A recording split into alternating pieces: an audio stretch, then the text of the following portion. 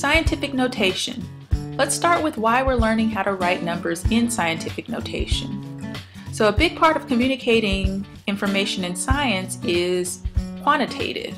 So quantitative just means that we're going to use numbers to convey information.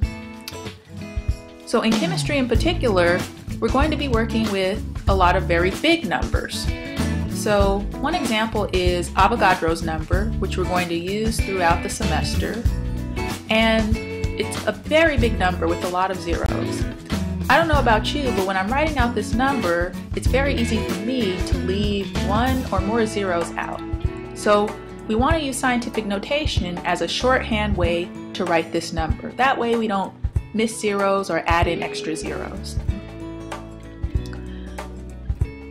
We're also going to be working with very small numbers.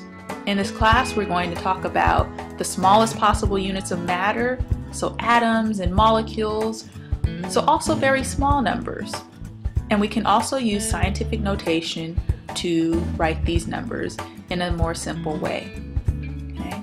If we want to take a very big or very small number and put it into scientific notation, we can use a few steps.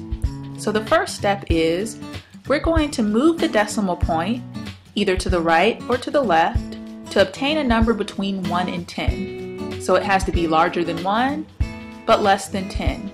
So this will be the decimal part of our scientific notation, so the number that goes out in front. Our second step is we need to figure out how many places we move the decimal. So if we move the decimal 4 places, that will now become our exponent. So however many places we move the decimal, that number will become our exponent. So the next thing is deciding, is that going to be a positive exponent or a negative exponent? If you move your decimal to the left, that means that the original number had to be very large. So we expect to write a positive number for the exponent. On the other hand, if we moved our decimal to the right to obtain the number between 1 and 10, that tells us that we started with a very small number and that our exponent is going to be negative.